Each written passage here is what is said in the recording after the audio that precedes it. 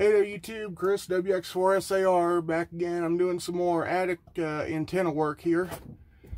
I just installed a Wilson 2000 trucker antenna here, CB antenna. It's a little tall, it's bent a bit, but I think it'll be okay. And I ran a whole bunch of radials for it.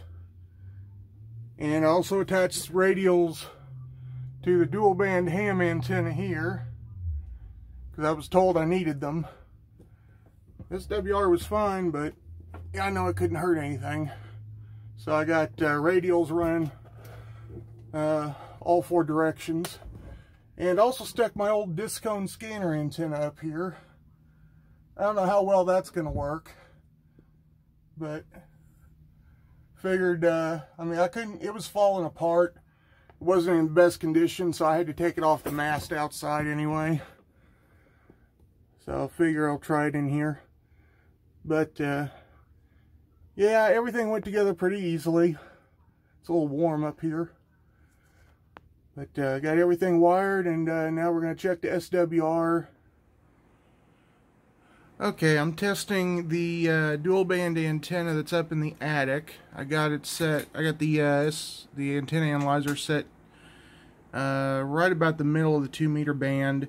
And SWR is 1.8, so that could definitely be better.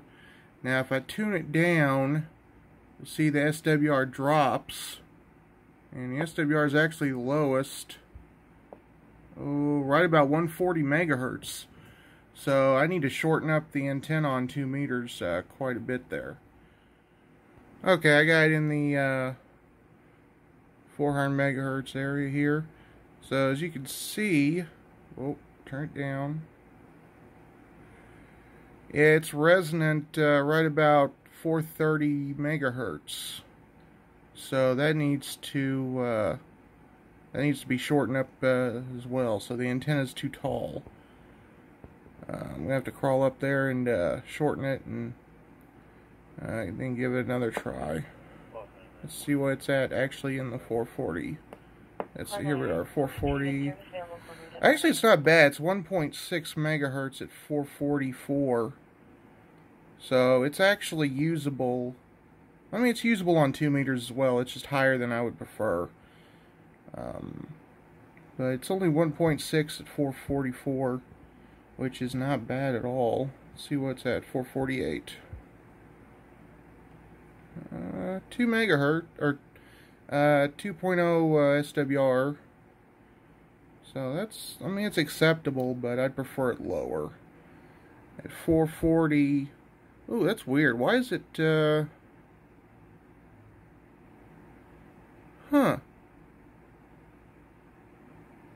It's 2.2 SWR at 440 megahertz. But it drops down quickly. It's 1.5 at 445. 444, 445. So that's... there's a very narrow range on there. Yeah. So across the 2 meter band it's acceptable, and across 440 it's acceptable, but I'm going to try to lower the... or shorten the antenna up a bit and see if that improves the SWR. Back in a minute. Okay, I shortened the antenna up about 1/4 of an inch. We're 1.2 at 144. Let's go on up to 146. Alright, we're 1.3 at 146. Let's see what 148 is. Alright, right about 148, we're at 1.6, so that's much better. Not much, I mean it's a little better, but I like where it's at now. So we're about 1.5 across the whole 2 meter band. Let's take a look at 440. Alright, let's go to 444. Alright, we're at 1.5 at 444. Where are we at 440? Huh, we're 2.2 on 440.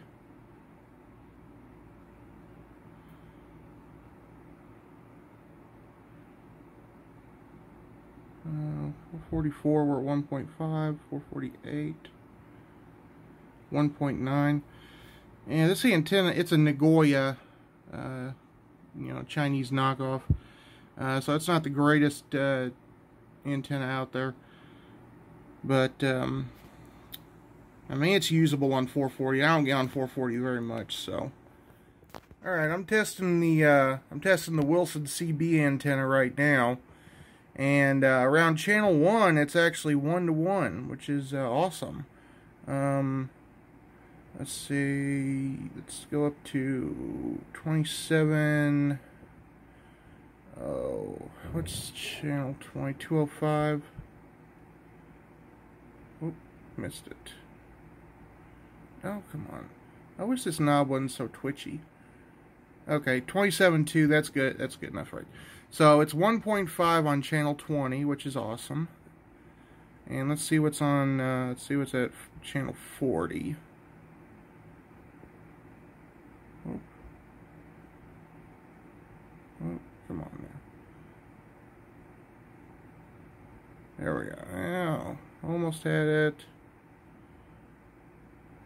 It's close enough.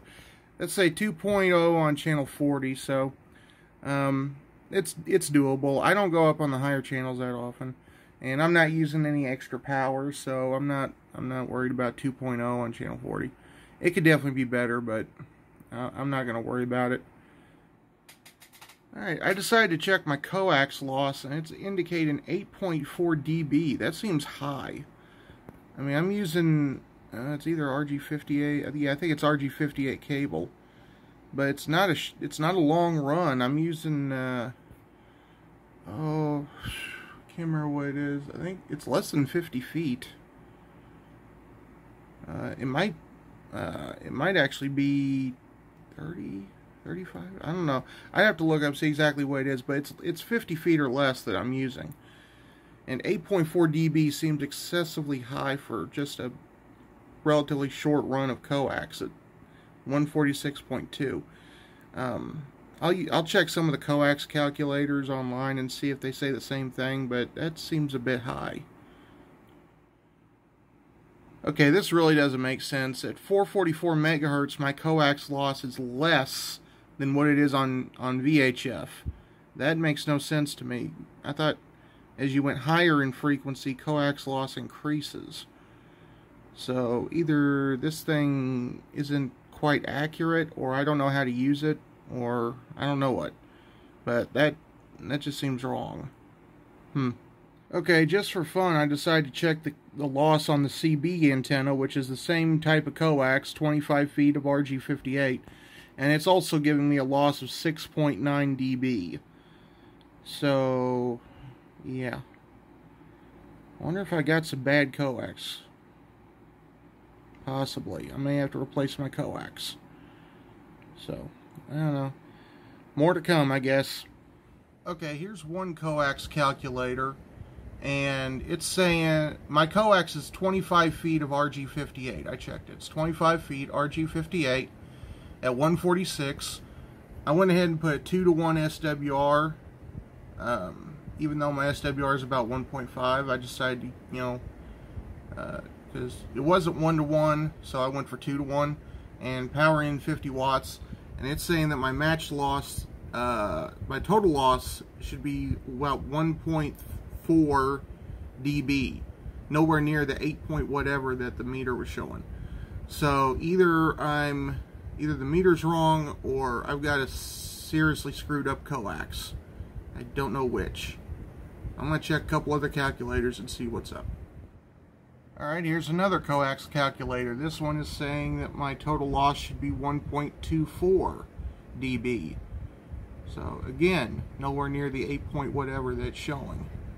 So this time I went to Times Microwave Systems. I figured they'd have one of the best coax loss calculators around. And you can see the figures here. RG58, 146 megahertz, 25 foot run length. and right there. Maximum cable assembly insertion loss 1.5 dB. So either I have something seriously wrong with my coax, or the antenna analyzer is wrong. So I'm not sure. I'm here to give you a update on my HF fan dipole antenna.